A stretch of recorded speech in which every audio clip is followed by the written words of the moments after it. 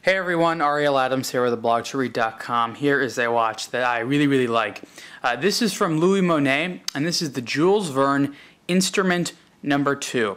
There are two instruments, 1 and 2, and they are part of a limited edition of 60 pieces each in 2 colors. So you have 240 pieces total.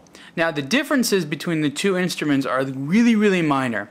Inside this watch is a Valjoux 7750 automatic movement with a module on it.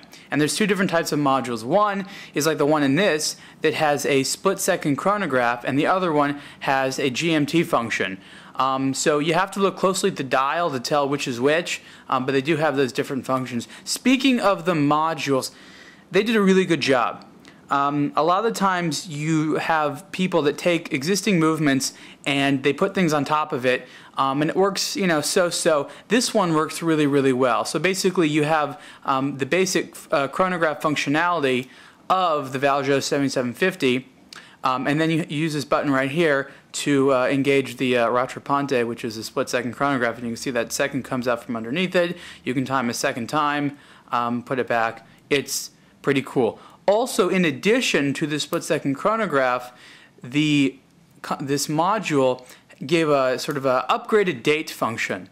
So this subdial right here at the right is for the date. And what you can do when adjusting it and move it both forward and backwards. And it's really smooth operation. I really like that. The movement is decorated nicely. There's a cool rotor that has Louis Moinet's sort of signature type of engraving, which is sort of this wave pattern. And you can see that in black on the dial here. This also comes with a lighter tone dial. That was really hard to do. This case is very steampunk. It's probably one of the most affordable luxury steampunk style watches, and nothing else is out there that is quite like it. The case is about just over 46 millimeters wide. It's mostly titanium. There's also steel, and you can see that there's rose gold. There's actual rose gold on there. Really cool. You see this little thing right here? This is one of the coolest things of the watch and is an incredible talking point. They could have implemented it a little bit better because it's hard to tell what it is. If you just saw it, you wouldn't know. But in there is a flat cut piece of stone, and it's actually a piece of the moon.